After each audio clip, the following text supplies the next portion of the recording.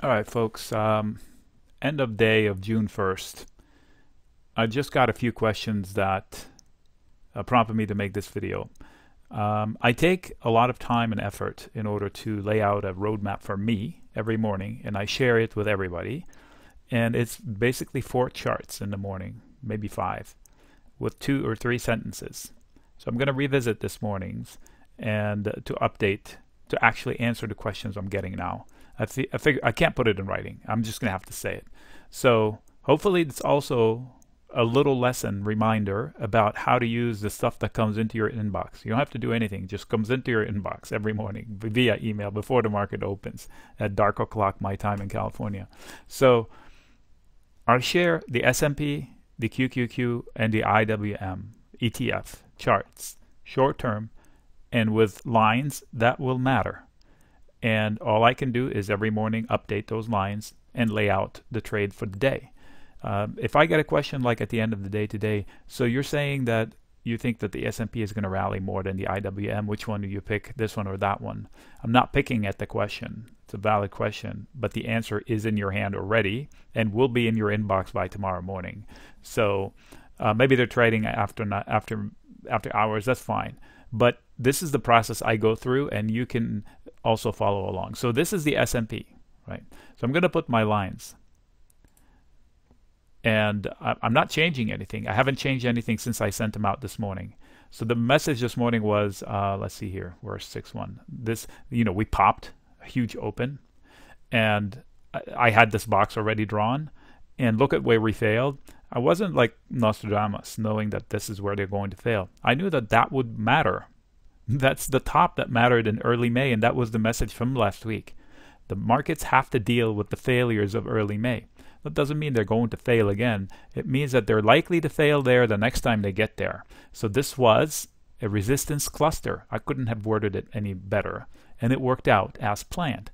So now we faded back into a level of support. It's not a hard line in the sand, although I do have a hard line in the sand, a mini one, 419.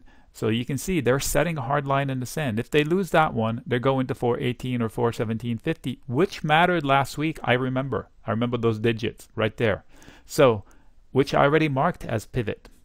So even if you don't get an email from me yesterday, all you have to do is revert to this chart and you'll know where it's at. However, I will update this with the overnight action. So this blue line after hours will be up here or down here. We don't know. We'll see. So now the bulls put a big line in the sand up here, an exhaustive candle. This is not a good candle. It's literally a tall order. Look at it. It sticks out like a sore thumb among whatever. So the pop open did not hold, and it was rejected harshly. However, the small caps, IWM, did the exact opposite. So let's go there. The IWM ran through its resistance level 1, resistance, and at the resistance level 2. So tomorrow I would extend this one to say, and I'll push this one and I'll say, I'll do it right now. I won't do it right now because I'll forget that I did it and I'll go in the morning. So I'll flip it to be supportive. This should be also supportive and supportive. So any prior resistance will matter on the way down. So if they dip, I wouldn't get out here. That's the place to buy along to attempt this. And if they take out this one, they're going to here. So I wouldn't short it. But I look left and look at this fail. So I'll put a line there and I'll say this is going to matter later in life. So how much later? I don't know. Maybe now, maybe 6 months from now, if that's the actual failure. Yep, that's the right point. Prior fail. I'll say prior fail. Big time. So these are messages to me. I don't care about spelling correctly. Meanwhile, huge range. So push pull. What about the QQQ? So this is the QQQ. This dot matters. There we go. Look, see? It has mattered. Look, stuck. We're stuck in it. So this morning, this was, are we going there? Or are we falling back to the prior pivot? They're still stuck in the middle in a resistance zone, and it held. Look, I would extend it that way. It would still matter. May 7th fail. Still, early May failure. They still have to deal with it, DES.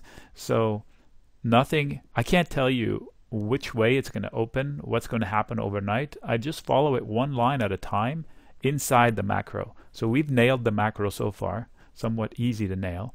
we've nailed the short-term action like what we saw in the S&P. And then there's something else that we track, and I share in the morning, which is the S&P futures. Slightly different than the SPX. It's usually more active trader talk about it. Triggered to 4244. What was the high today? I'm curious. 4230. So they went short. So if I look at 4230, I'd like you to guess where that value came from. Early May, 7th through the 10th. So there's no rocket science here. One line at a time. So 4244, I would extend it this way. This is the trigger that would have gotten us there. But they failed. They left it on the table. They failed through the support zone. Short-term support zone, not a disaster.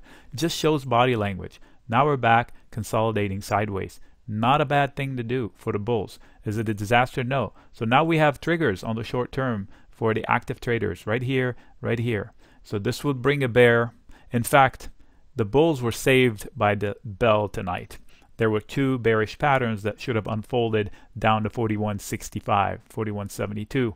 So I would not be surprised to see those value tomorrow.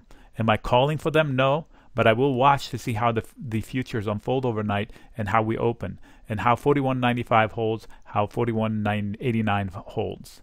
Of course, 41.80. But I think the pattern is unfolding. I think it was a 5-minute candles.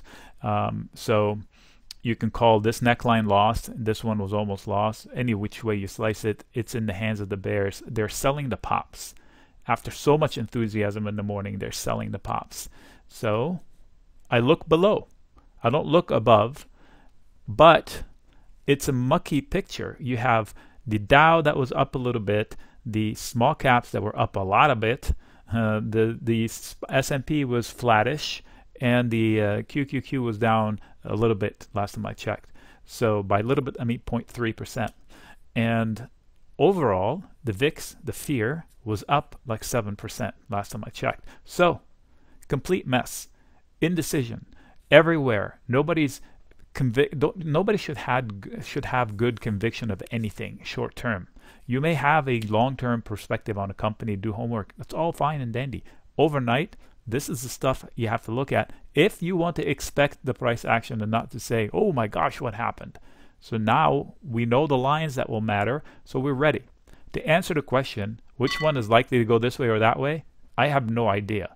To tell you the honest truth is that the S&P should be in the hands of the bears and they got saved by the bell.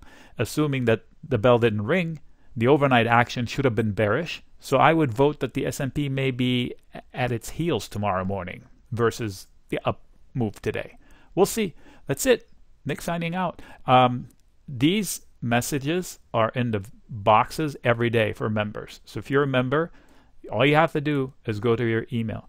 If not the email, all other resources, some have access to the website, some have access to the chat room. It's all there. If not, join us. Somewhere in the description there might be a link. Anyway, Nick signing out.